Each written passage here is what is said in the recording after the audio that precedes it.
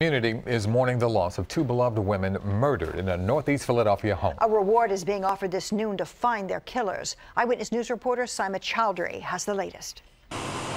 A neighborhood is in mourning and a killer is on the loose. Family and friends rushed to the 4700 block of Vista Street Saturday, only to learn their loved ones were gone. Police found 67-year-old Dolly Evans shot once in the head on the living room couch. 59-year-old Ruby Thomas was found upstairs on a bedroom floor, also shot once in the head.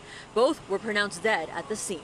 My sister, she never bothered her soul. She'd clean her house. She'd do anything in the world just to get by.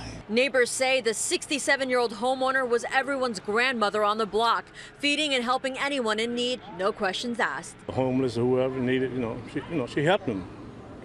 Took them in, helped them much as she can. The leader was living with her, she was helping her. We talked with Commissioner Ramsey this morning. He urges anyone with information to come forward. There is a $40,000 reward. Each homicide in Philadelphia, there's a standing $20,000 reward for the arrest and conviction. Since this was a double, it is $40,000. Police have not been able to identify a suspect. Now we're told Evans had been receiving death threats, possibly in connection with an ongoing dispute involving family members, but Commissioner Ramsey could not confirm that. At police headquarters, Syma Chowdhry, CBS 3 Eyewitness News.